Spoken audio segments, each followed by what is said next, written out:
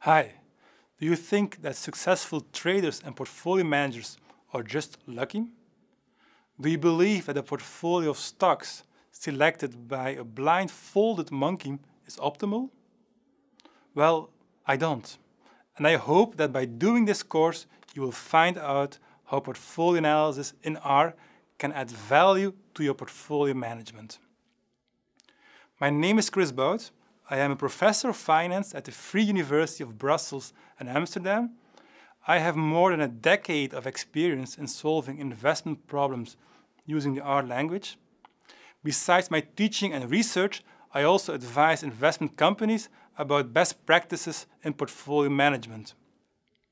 The advisory is about balancing risk and reward in their investments. My baseline recommendation is to take investment decisions seriously and to be aware of the risks involved in investing. Whenever you buy a stock or bond at some price, this price will change in the future. If it increases, you make a profit. If it decreases, you make a loss.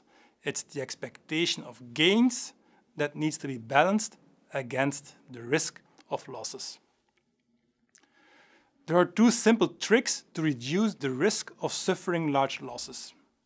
The first one is to seek portfolio risk diversification. This means that one should avoid investing in one single asset, but instead invest in many different assets. Such a combination of investments is called a portfolio.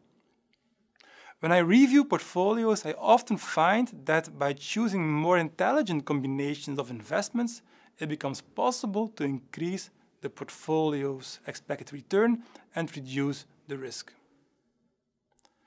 A second golden rule in investing is to always test the portfolio strategy on historical data, and once you're trading the strategy, to constantly monitor its performance.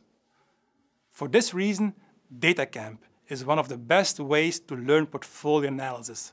I will teach you the theory in the videos and provide you the R instructions to do the portfolio analysis in practice. The course proceeds in 4 chapters. In chapter 1, I will introduce the basic variables in portfolio analysis, namely the portfolio weights and the portfolio returns.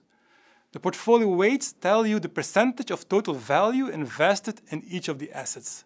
The portfolio returns measure the relative increase in portfolio value over the period. I will show you how the portfolio weights and returns are connected and how to do the calculation. In chapter 2, you will learn how to use measures of reward and risk to evaluate the portfolio performance. We will be using average returns, volatility, Sharpe ratio, and even downside risk measures, such as the portfolio value at risk and expected shortfall.